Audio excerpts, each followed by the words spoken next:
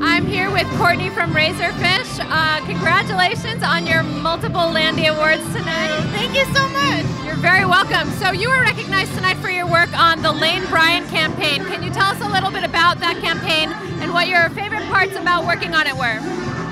One of the biggest things that we've really been challenged with over the last year is the mobile shift, and how do we evolve our campaigns around that? So what we've really focused on doing is looking at some secondary KPIs like email opt-ins and store locator visits with some of the Google betas that have been recently released, and have started to value those based on the overall impact to the business versus just straight last click. So we're trying to fill the funnel and get them in the funnel so that we can continue to remarket to them, get their email list, and also carry that all the way down the funnel.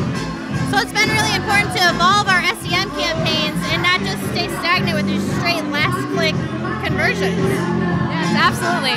So tell us about what it means to you to be recognized for your hard work with a Landy Award tonight. Razorfish is elated to win 2 of these prestigious awards. We're so excited to bring these back to the office and share them with the team. Well, thank you so much for being here tonight, and congratulations. Thanks, Lauren. We're